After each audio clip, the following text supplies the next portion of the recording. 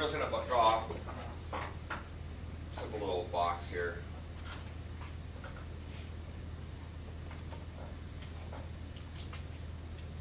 And what I did is I assigned a keyboard shortcut of D to the smart dimension, so I don't have to go and click it every time. I can just type D.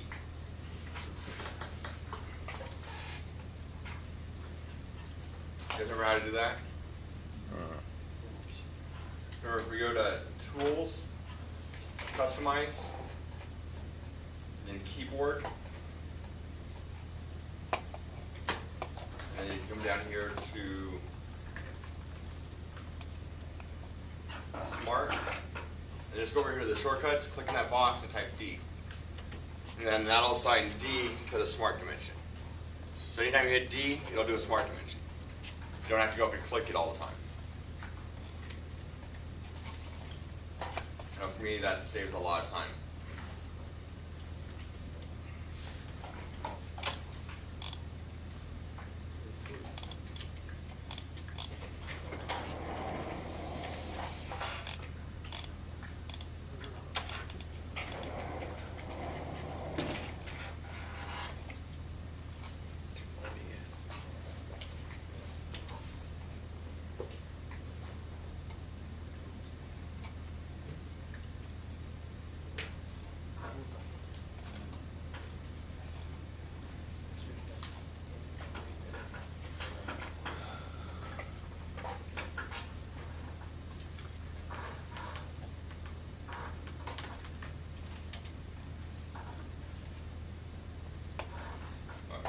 We've got a couple things here. So, you guys good?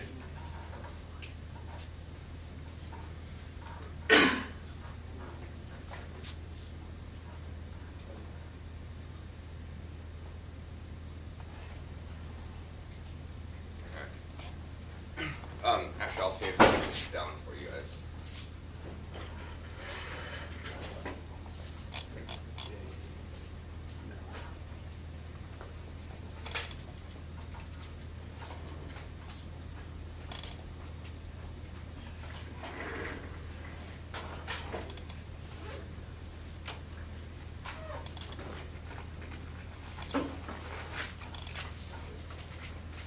So that's on the H drive now for you guys. You want to open that part. Reference is the H drive, the V4-4, the team, and then it's called reference. So we're going to work on this reference geometry here. So we're going to draw planes, axes, and points. That's what we're going to do. We won't get into coordinate systems because there's okay. Yeah, let me give it back to you guys. We're not going to go into the references or the coordinate systems because we've got a coordinate system here. When you go into a sketch, it kind of reorients for that sketch. I've never found it used for changing the overall coordinate system. The only time I think that might be useful is if you wanted to change where it was for doing like a center of mass or something like that. But if you know kind of how you want to do that, you should set up your part the correct orientation to begin with. And on the SolidWorks exam, if you ever do that, they'll actually give you a drawing with the UCS, not like this. UCS has to be turned or something. So then all you have to do is you have to turn it over so the UCS matches it, and then start drawing. And it's a piece of cake. So I've never gone into that change in the reference system.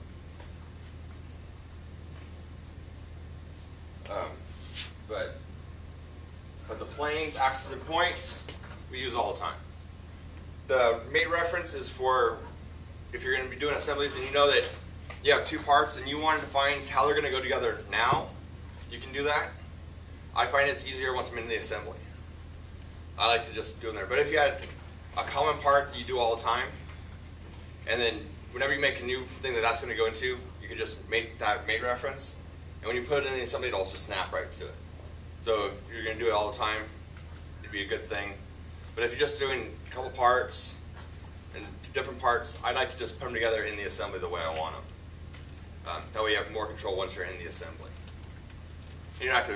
It's a little less pre-planning, a little more in the assembly work.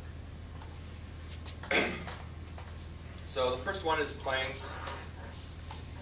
When you click on plane, so what defines a plane? 3 points, right? Or 1.1 direction. Yeah, a current plane in another direction, or a plane in an axis to give it an angle.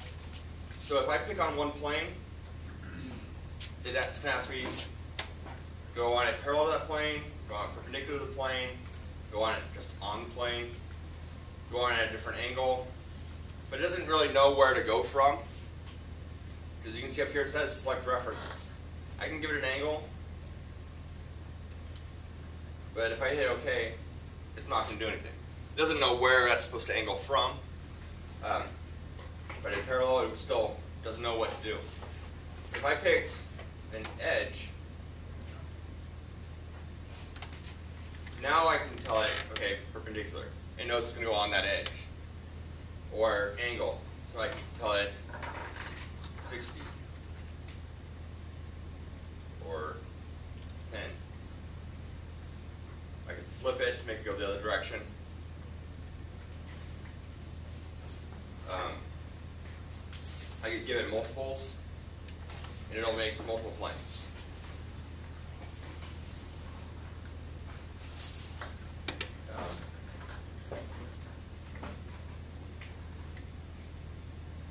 I can't do a parallel on an edge. If I pick two different faces, I can say mid-plane, it'll give me one right between. And actually, if I even started the command, pick that face and that face, it's automatically going to switch over to mid-plane. So it automatically picks mid-plane, because if you have two parallel things, it assumes you want to go halfway between them. So this is where if you don't start your model centered on the UCS, you can make a plane down the middle easily, as long as you have two flat planes on the sides.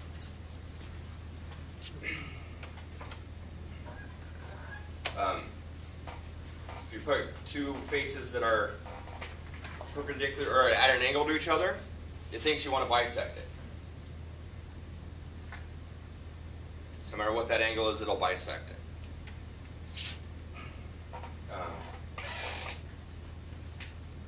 If you pick a cylindrical face, a cylinder is going to think you want it to be on the cylinder. You tell it, no, I want that to be 0 degrees, or just say parallel. Okay? If I want it to be on the bottom of it, just when I pick it, I need to pick on the bottom side.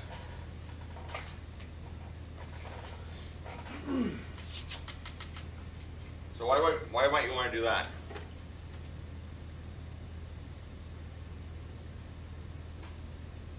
Why might you want a plane tangent to a cylinder?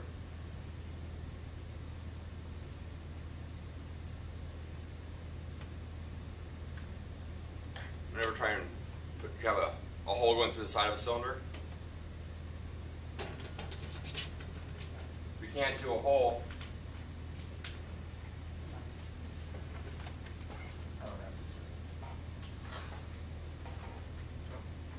it kind of doesn't know exactly where we want that to be on it. So it'd be better to make a plane there that we can pick on.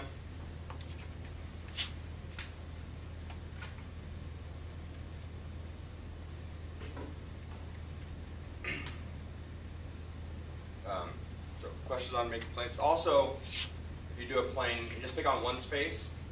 You can give it a distance. So you can tell I want that to be an inch away, and it'll offset it. And you just flip it to change between going into the part and going out from the part. And that's what I use a lot, especially if you're going to do some more advanced things like lofts and things like that. You want to set up planes that are parallel to go to loft between. Just if I know that I want to draw something here, I can bring that up and then I can draw it down. Just kind of changes how you're doing it. But But usually for loss is when I'll use that one.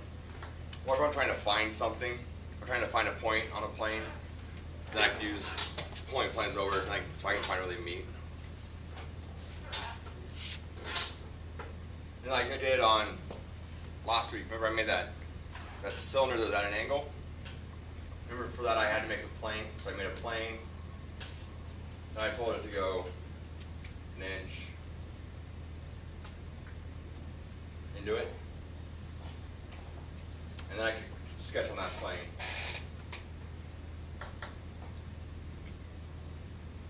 And I was able to just convert that edge. Oh, I didn't sketch. There we go.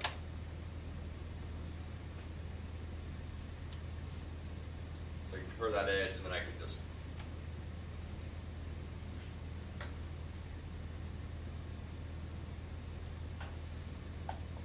draw that, and then revolve it.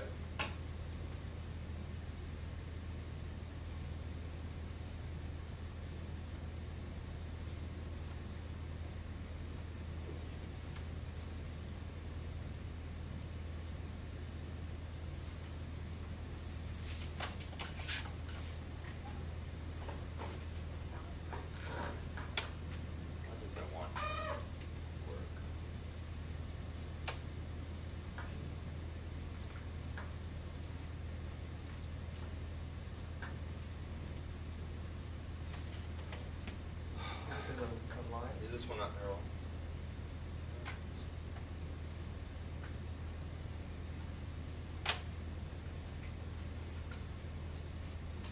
I did last week, right? Yeah, shouldn't the one line be a reference for like No, it needs to be a closed, so it, oh, then. the construction? There we go.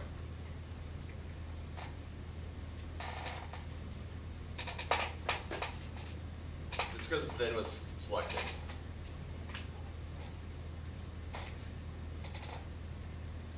There we go. The thin feature was selected, and that's why it wouldn't let me do it. So that's how you can do those. You make a plane there, and then you can draw on that plane.